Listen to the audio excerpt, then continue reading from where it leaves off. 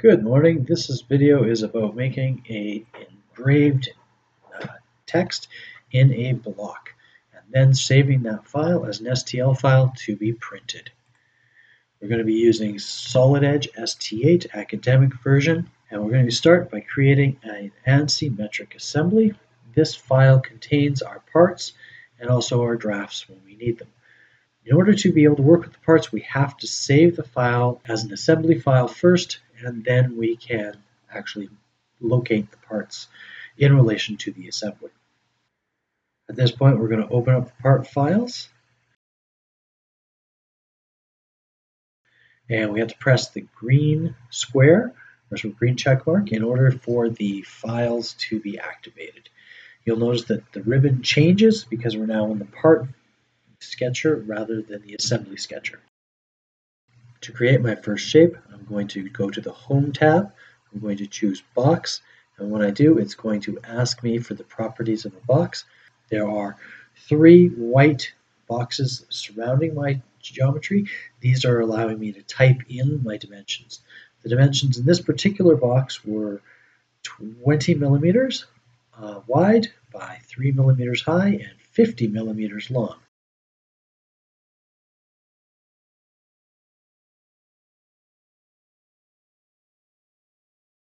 Switching to the top view, we see that we have a nice big surface to work with, and we're going to be placing text on there. So we'll go into the sketching tool ribbon and come up with text and your name here.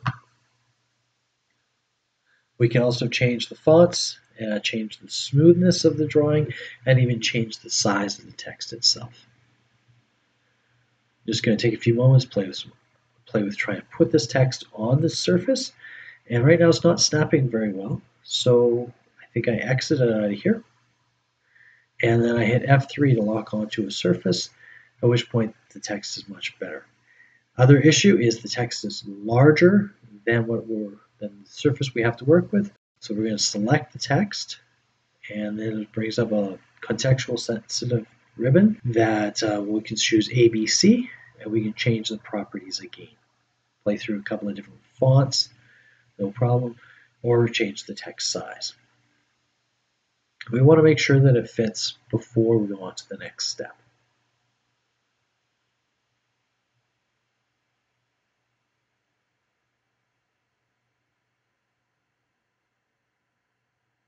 All right, very particularly here, we're trying to make the size smaller so the text fits left to right.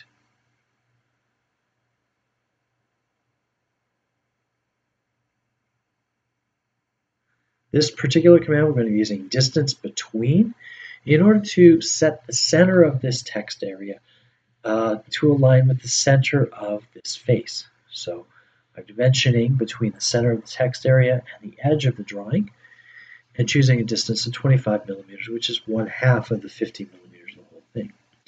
Because I haven't exited the command properly, it's going to try and reuse the initial reference point. That actually caused me problems, so I have to go back, exit out of the command, and restart it. So again, now I'm trying to use the center point on the left-hand side of your name is here, and reference it down to the bottom of the geometry. Save for good measure. Once we have the text on the plane that we want to use, we can then use a cut, and specifically a normal cutout, in order to either raise or lower the text. It seems a little tricky to figure out which direction the normal is going on in this particular file, so I'll show you one where it's going up and one where it's going down.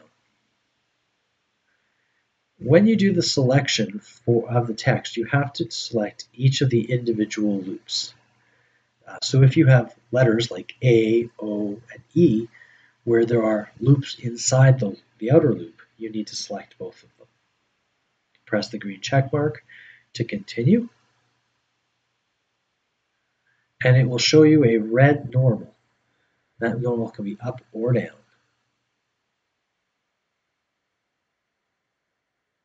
And in this case, I chose the normal I thought was going down, and it changed the geometry such that the entire surface was now raised above my box.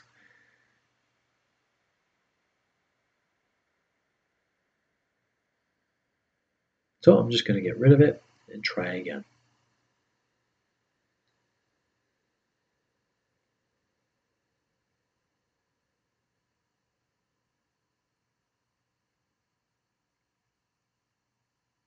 This time I will be selecting the other normal direction.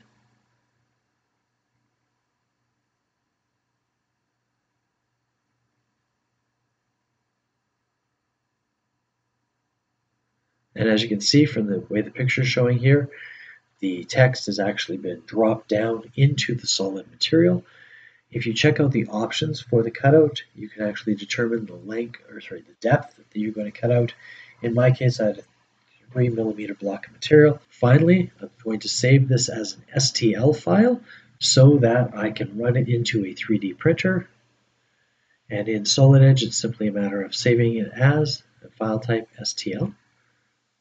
Under the options, you can also change the tolerance that you're going to be using for your file.